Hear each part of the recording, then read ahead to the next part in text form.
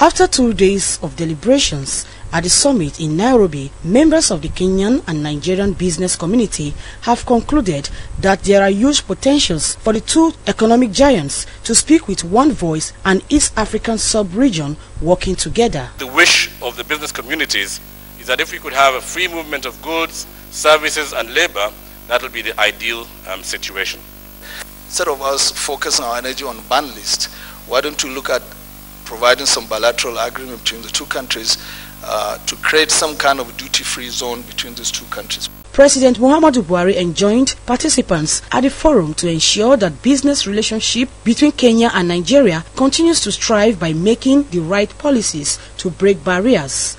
I doubt if it is yet Uhuru for our prospective business people who still encounter some business restrictions as well as registration of their businesses. Our business people should be allowed to operate within the ambit of law unimpeded.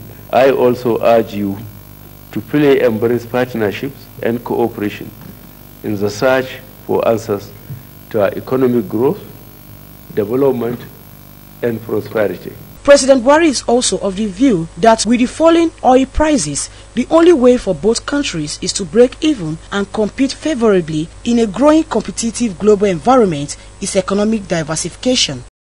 The focus of the administration necessitated by the President's stark reality is diversification with focus on agriculture, manufacturing and infrastructure development. President Uhuru Kenyatta believes that strong partnership between Kenya and Nigeria has the capacity to fast-track the desired integration of the African continent.